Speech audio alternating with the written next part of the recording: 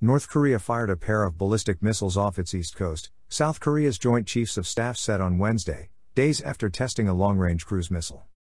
Pyongyang has been steadily developing its weapons program amid a standoff over talks aimed at dismantling its nuclear and ballistic missile programs in return for U.S. sanctions relief.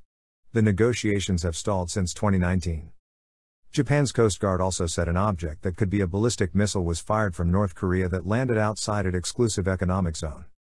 Japanese Prime Minister Yoshihide Suga condemned the apparent test launch and called it outrageous. Both Suga and South Korean President Moon Jae-in convened sessions of their National Security Councils to discuss the launches, according to their offices. The foreign ministers of South Korea and China were holding talks in Seoul on Wednesday amid concerns over North Korea's recent missile test and stalled denuclearization negotiations between Pyongyang and Washington. If confirmed as a ballistic missile, the test would be North Korea's first since March this year and a further breach of UN sanctions.